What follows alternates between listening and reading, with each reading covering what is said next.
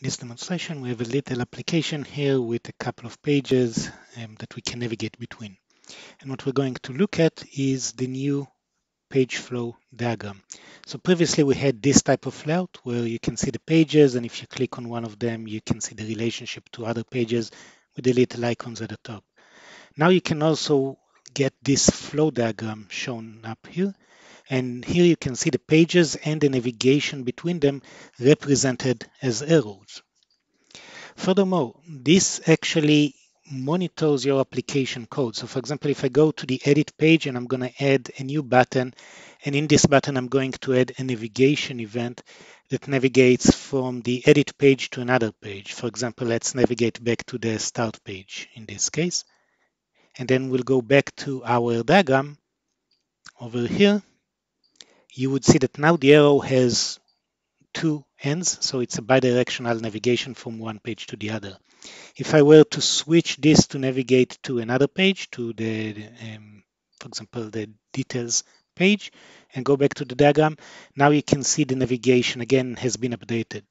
So this diagram is very helpful for you to understand the relationship between pages and which page goes to another page. But that's not the only thing that the page flow diagram can do. You can actually use it to develop new pages and create all those navigations directly from the diagram. For example, if I drag and drop a new custom page on an existing page, this would automatically create a navigation event in the source page to the new page that I created. In this case, I'm also able to define, for example, variables or input parameters that would be passed into this page. Now, if I go to the page into which I drag this operation, there is now an action chain that has been created to do this navigation. So let's edit this page and actually add some data to this page. So we'll have something meaningful to bind the navigation from. So we'll just create a little table here with information about employees.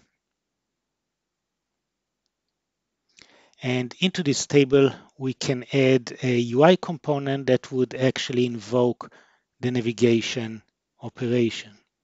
So let's drag a hyperlink and drop it over here. I can rename it to be edit.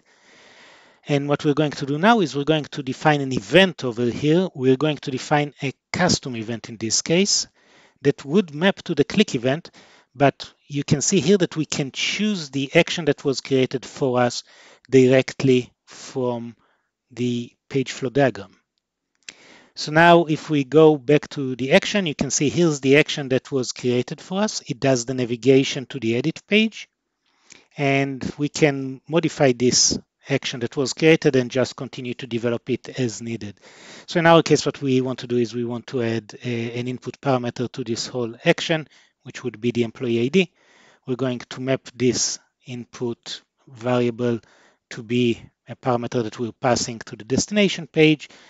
And then in the page designer itself, we're going to map this parameter, the input parameter, to this action chain to the ID of the field of the row that we're currently on. All right, so now we have this whole thing tied in together with the navigation that was created again from the diagram.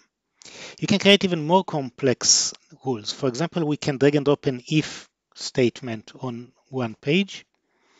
Then in the if, you can define the condition. In our case, for example, we're going to pick up one of the system variables. For example, we can pick up from the responsive section some navigation that is only true for large screens. So then on the if, we can add a navigate, and then the navigate can go to, for example, a new page that we're going to create, which would be the big page, because this is a large item. So you can see this is the navigation for the true case, and then we can add another navigation that would be for the false case. This would go to the small page.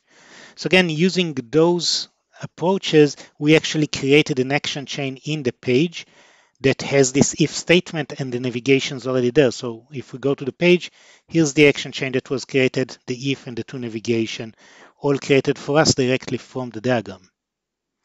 If we go back to the diagram, we can show you one more thing that you can do here beyond the if statement is you can also use a switch statement that you can see on the left side. So again, if we drag it onto the same page, We're going to bind later on this action chain to an event, but for now, we're just going to define, for example, events that are based on the value of a specific variable. So in case that this variable is equal 1, we can do a navigation to one page, for example. So let's create page 1 for this. And then we can add another option for navigation from the same switch in case of a value that is 2. Okay, and then again, we can do a navigate here to page 2. So let's create page 2. Again, when you're doing all of this from the page flow diagram, everything is created in the pages for you. So again, if we go to the page, we can go into the action chain. Now there's going to be a new action chain that is called the switch action chain with the two cases we defined over here.